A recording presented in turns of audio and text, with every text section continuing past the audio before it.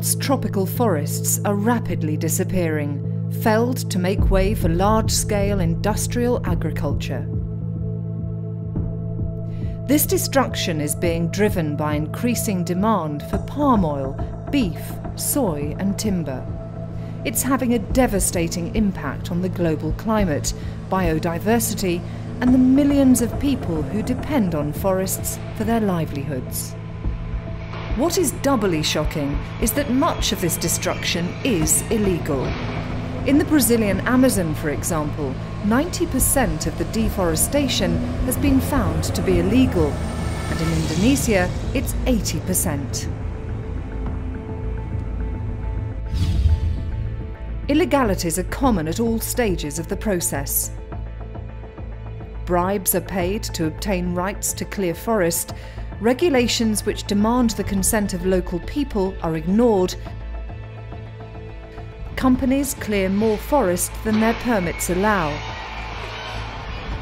and the illegal pollution of streams and rivers causes even more damage to forests.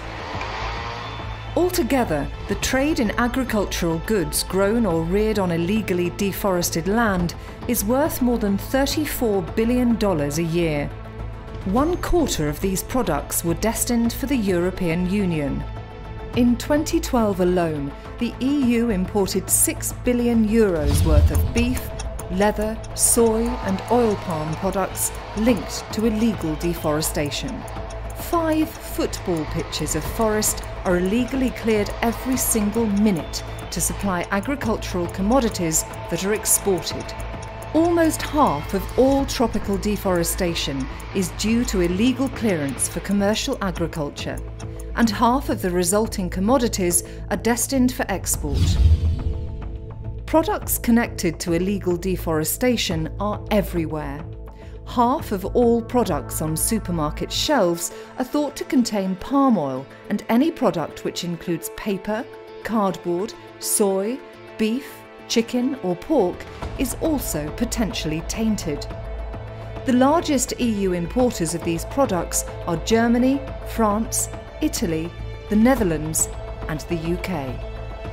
In total, it's estimated that around 15% of all beef in international trade was produced on land illegally cleared of forest, as was approximately 40% of palm oil in world trade and 20% of soy used to feed chicken and pigs. Although personal choices by individual consumers and voluntary commitments from companies can help, ultimately only governments can stop this illegal destruction. Governments of importing countries need policies to prevent the import of illegal commodities. The international community must help producer countries develop and enforce just laws.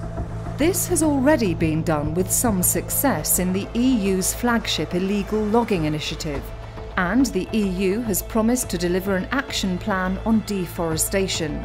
It is time to make this a reality.